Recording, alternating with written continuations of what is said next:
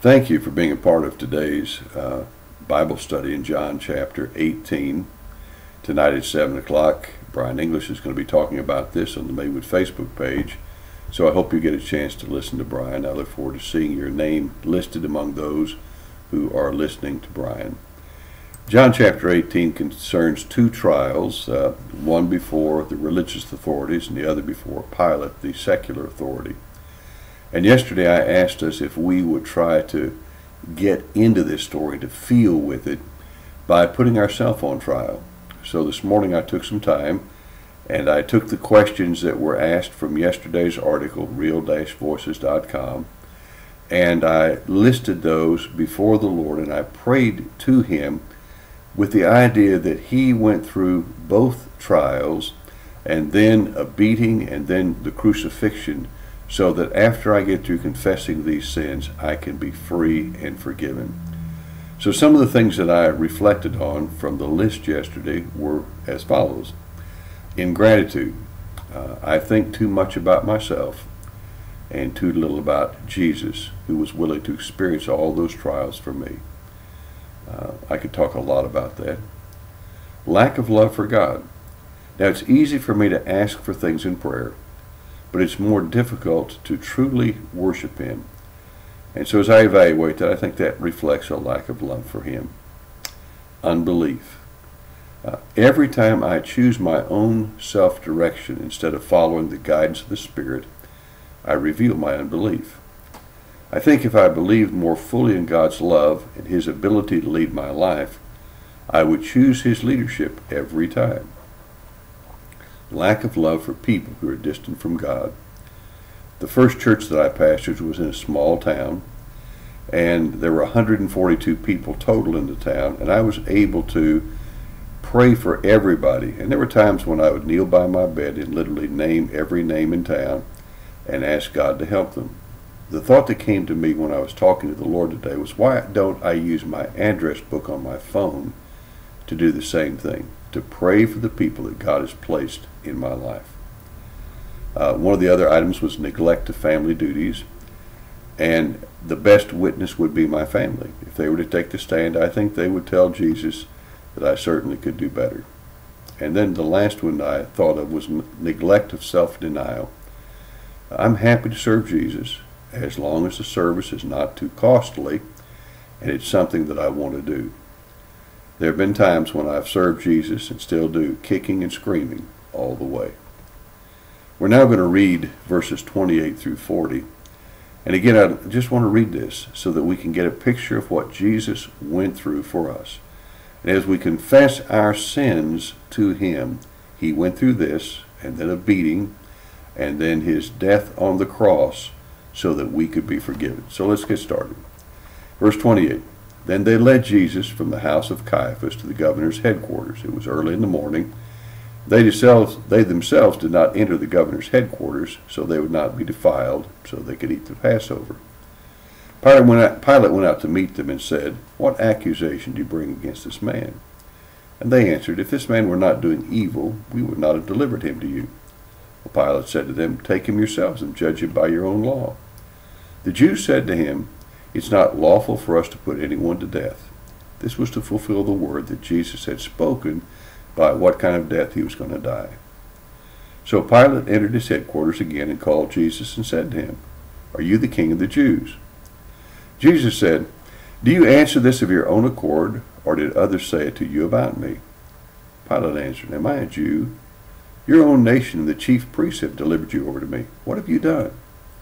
Jesus answered, "My kingdom is not of this world. If my kingdom were of this world, my servants would have been fighting that I might not be delivered to the Jews. But my kingdom is not from this world." So Pilate said to him, "So you are a king?" Jesus answered, "You say that I am a king. For this purpose I was born, and for this purpose I have come into the world, to bear witness to the truth. Everyone who is of the truth listens to my voice." Pilate said to him, "What is truth?" After he said this, he went back outside of the Jews and told them, "I find no guilt in him. But you have a custom that I should release one man for you at the Passover. So do you want me to release to you the King of the Jews?" And they cried out again, "Not this man, but Barabbas." Now, Barabbas was a robber. So yesterday, we took a scene of Jesus' trial, and we put ourselves on trial looking at the sins of omission. Those are things we should have done, but we didn't. Now today we're going to consider transgressions. God has clearly placed no trespassing signs in our pathway. And a transgression sign is to look squarely at one of God's no trespassing signs and disregard it. So again, if you do this, please put yourself before Jesus. Imagine that he has just gone through 2 trials. He is falsely condemned. He is going to be executed on the cross. And he did this so that when we list these sins, we can be completely and forever forgiven. So here's some of the list that we can consider. 1 is a mind conformed to the world's system. In Romans 12:2, we're told, do not be conformed to this world, but be transformed by the renewing of your mind, that by the testing you may discern what is the will of God, that which is good and acceptable and perfect. So here's our question. Is my mind molded more by the influences of the world around me or by knowing God's will? How about another one? Pride. Jesus highlighted the connection between pride and unbelief. In John chapter 5, verse 44, he said, how can you believe when you receive glory from one another and don't seek the glory that comes from the only God? Here's a question. Am I more concerned about what people think of me or with pleasing God? Well, another sin would be envy.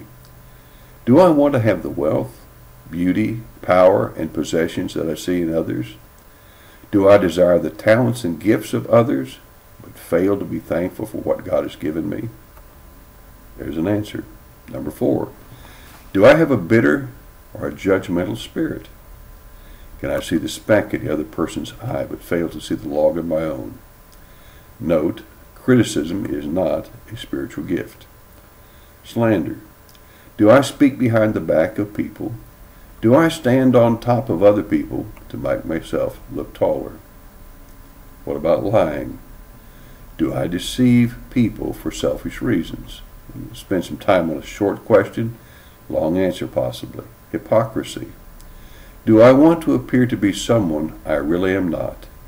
Am I a play actor, unwilling to reveal who I really am? Number 8, robbing God. What do I do with my time, talents, energy, and money? Where do I waste what God has given me, participating in what is worthless or actually harmful? Good question. Number 9, hindering others.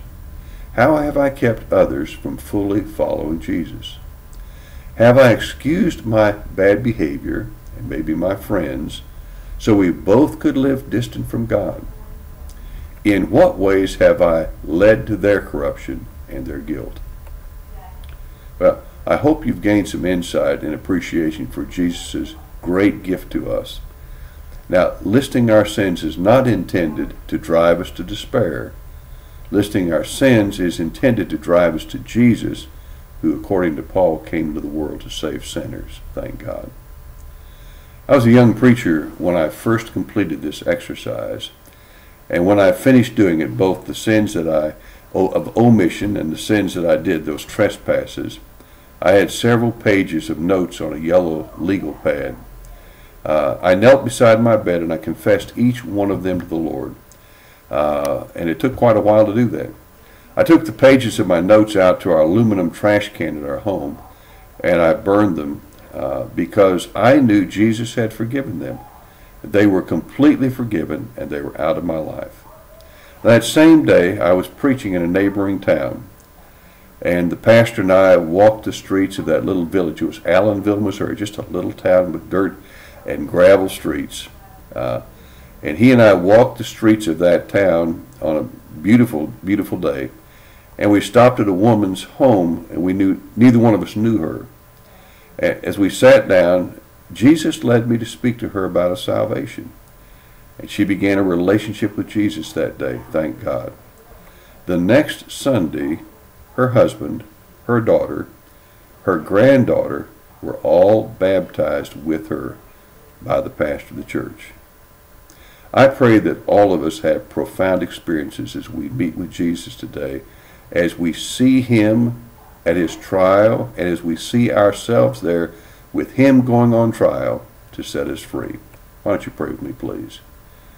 Dear Jesus, we praise you for your selfless love that took you to trial and to the cross. Thank you for forgiving our sins and giving us new life.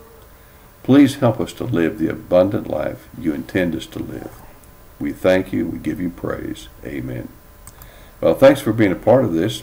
Look forward to seeing you tonight at 7 o'clock with Brian English. God bless you.